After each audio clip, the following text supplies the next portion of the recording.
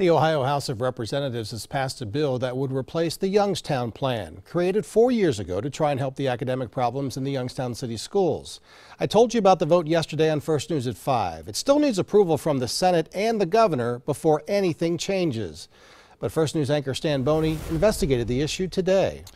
Well, the vote in the House was 83 to 12. It wasn't even close. The replacement for what was HB 70 is now known as HB 154, and it will get rid of all current academic distress commissions, including the one for Youngstown, and return control of school systems in academic emergency, like Youngstown's, back to the locally elected school boards. Now, while returning control of the schools to the local boards is certainly the most significant part of the bill, another is that state intervention will now take place on failed report cards of individual buildings and not entire school districts. School buildings would have to be low performing for 3 straight years. It would require a community learning center model to be implemented, and some type of commission would be put in place to oversee the improvement of each building. Youngstown School Board President Brenda Kimball had this reaction. I love it.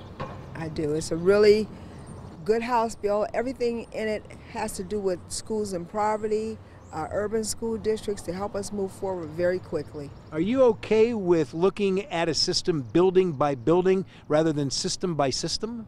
It's better that way because we have different challenges in every building, and this way we can work on those separately.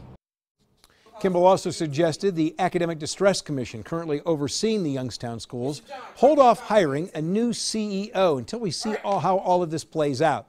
The State Board of Education pays the CEO salary, but if the commission and the CEO are eliminated, she wants the board to hire its own superintendent.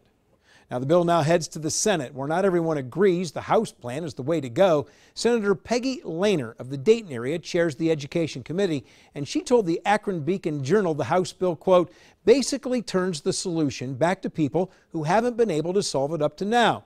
If they had the answers, they would have already tried it. This debate is not over yet. Live in the studio, Stan Boney, WKBN 27 First News.